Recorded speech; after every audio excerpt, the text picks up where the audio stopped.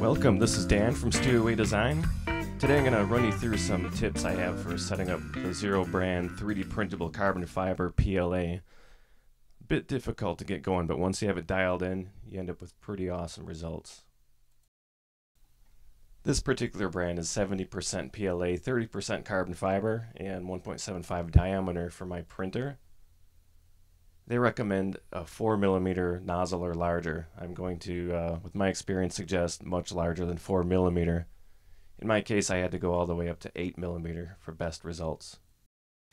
Now keep in mind, depending on what printer you're using, this could be completely different setup for you. But in this case, again, we're going with Ziro brand 3D Filament, and I'm running a CR-10 mini Creality 3D printer.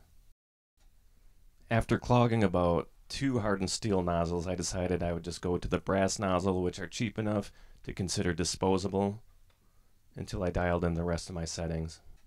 On the left is a great example of a nozzle that's too small. It couldn't keep up even at a 20% feed rate. It eventually got clogged way at the top. On the right, I finally moved to an 8mm at 60% feed rate. And here's the hardened steel nozzle. You can see the dots on the side can be used to decode the size of the nozzle. And if you need the serial number to order this part, you can get this on Amazon. You can use this chart to identify your nozzle by the amount of dots that are on the side.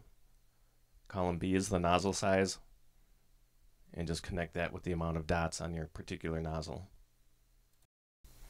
And of course, make sure you set this up within your slicing software. I'm using Cura, and this is an example. This is the part I used to test.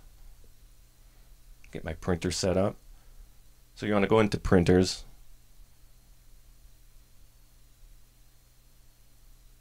and just make sure that you've got everything set up properly. In this case, it's a 0.8mm and 1.75 filament diameter. So I started out using the preset Fine, because most of the settings are almost identical for running PLA, I've found. So the first one you're going to look at is layer height. I went with 0.2. In this case, I went with 100% infill. Temperature for PLA is 220. Carbon fiber, you have to run much hotter. I cranked mine all the way up to 245. Now this is a setting that's very easy to play around with. Try to see what kind of results you end up with, but this particular test run, 245, really worked well. Now print speed, with a 0.8 nozzle you can go pretty fast. I was at 60% for this test. When I was running 0.4mm, it just couldn't push the material through.